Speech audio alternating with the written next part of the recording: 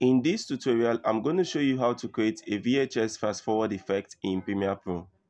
To begin, I've imported this clip onto my timeline over here, and this is a basic video clip of a car driving through a tunnel.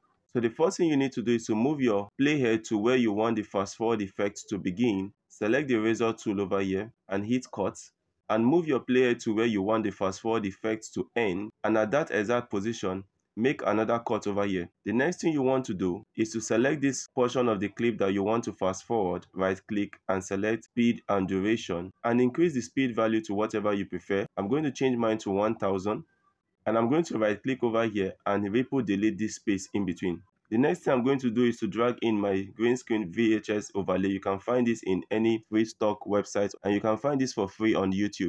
The next thing you need to do is to right click and select set to frame size to cover the entire screen. Right click once more and select on link to delete this audio portion over here.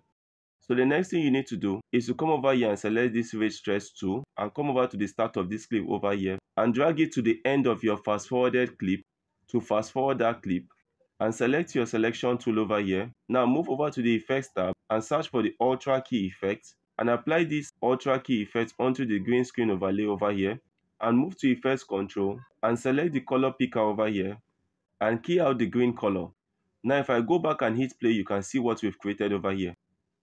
And that's it guys on how to create this fast forward effect in Premiere Pro.